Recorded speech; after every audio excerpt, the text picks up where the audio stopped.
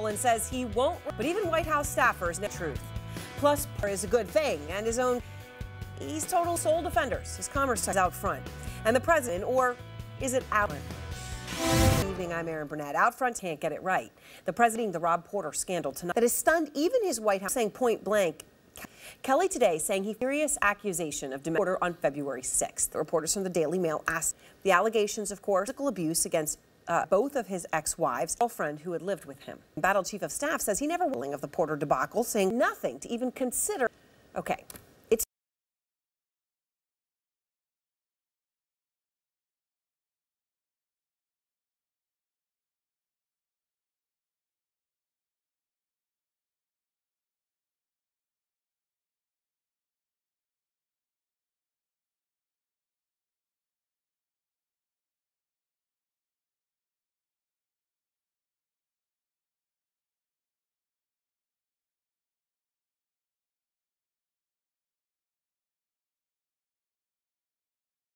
A lot to get to here, John. Let me just start with the CNN reporting on John Kelly that staffers inside the White House are stunned by him trying to deny he knew anything about the Rob Porter scandal before it broke in the news. Obviously, the reporting shows that that is not the case. Yeah.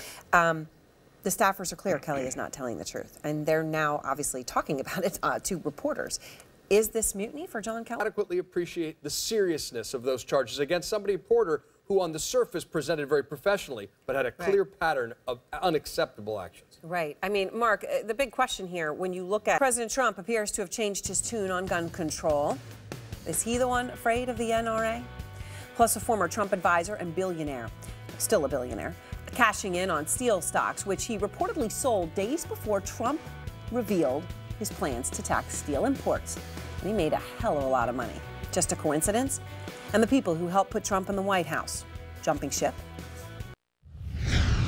Tonight, mass confusion over what exactly President Trump believes when it comes to the nation's gun laws. It's a crucial and substantive question, and the press secretary, Sarah Sanders, says Trump has not shifted on his stance on guns since Wednesday, which is really confusing because last night the executive director for the NRA tweeted, quote, let me start with you. The White House says Trump has not changed his stance on guns. Is this what it sounds like to you? It sounds like the president doesn't have a stance on guns. He's been all over the map, but here's I would say that's true. That is very true. Yes. And here is the Republican president. And we'll deal with the due process later. I mean, exactly. that was what he said. Exactly. Yeah. And then the next day's meeting with the NRA, it's a totally different story. It's a reflection, which we saw again this week. But on every other issue, he's malleable about his positions. So, Rob, you know, another way of putting this would be he's like a bowl of Jell-O. And the reason I say that is that's what Chuck Schumer is saying, the minority leader, when he talked about the meeting Wednesday and then what the NRA is saying. Here's exactly how he put it. I mean, Rob, if he meant what he said on Wednesday, and the NRA tweeted last night, the president supports strong due process and doesn't want gun control, he's not afraid to go on Twitter and say, hey, whatever about this guy, you're dead wrong. But he didn't. He let that stand. So now we have him saying this on one day and him saying the exact opposite the other day. So does he stand for anything? Yeah, no. Gun rights.